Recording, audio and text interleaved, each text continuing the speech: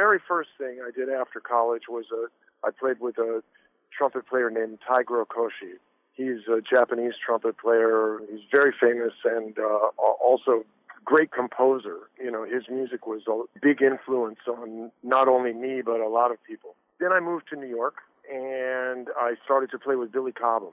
I still play with Billy Cobham. Then after Billy Cobham, I started to work with a lot of different people. I still play with Roberta Flack sometimes. Bill Evans, we did, I think, 2 or 3 records together. And Eric Clapton, I only played with one time, but it was kind of a big television show.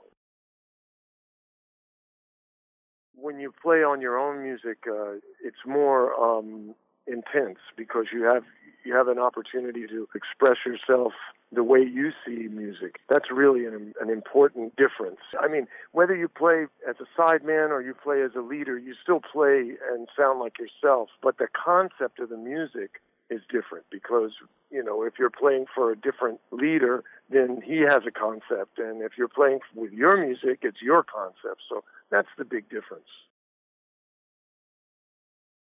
Good question. I always thought I was going to be a rock and roll star. But when I was a kid, I heard of 3 records that kind of changed my direction. One of them was Intermounting Flame, which was Mahavishnu Orchestra. And another one was Wes Montgomery, a record called Smokin' at the Half Note. And then there was another record, and probably the most important one was a record called Coltrane. So those 3 records kind of changed my direction, and so I ended up playing more instrumental music because of that. Fusion that made sense to me was that I came from rock, and so fusion had rock elements.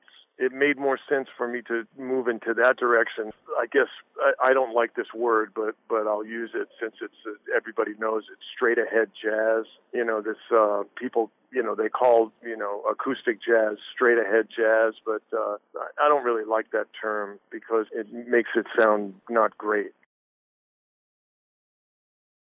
It's very important to me. I teach because I feel that it's important for musicians that are actually performers to teach.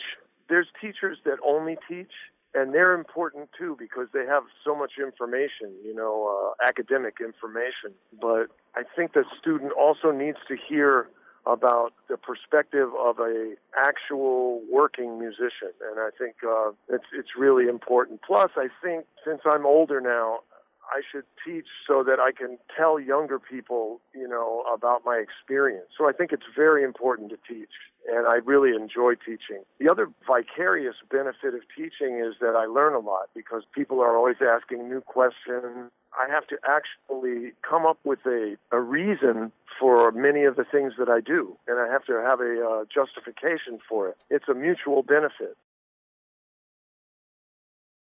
The thing is that record came out a couple years ago. At that time, I wanted to make sure there was some music that I had that hadn't been recorded yet, and I wanted to make sure that it got on a record. I have a band in Los Angeles with Marvin Smitty Smith, the great drummer Marvin Smitty Smith, bassist Hadrian Furrow, keyboardist Jerry Atkins, and some other bass players also play, you know, in that band. But and I have a connection through the group Walkaway, as you know, with Chris Zawadsky. I have a connection with Bernard Maselli, and so he had been playing, you know, with me for the last 3 or 4 years also. This record was kind of an excuse to put these musicians together and play music that I hadn't recorded yet. Some of the tunes are new, but most of them are older songs that never were recorded that I loved, and I always played, but they just never got on a record. You're going to hear some of this, and you're going to hear also some new things from my next project, which is a record called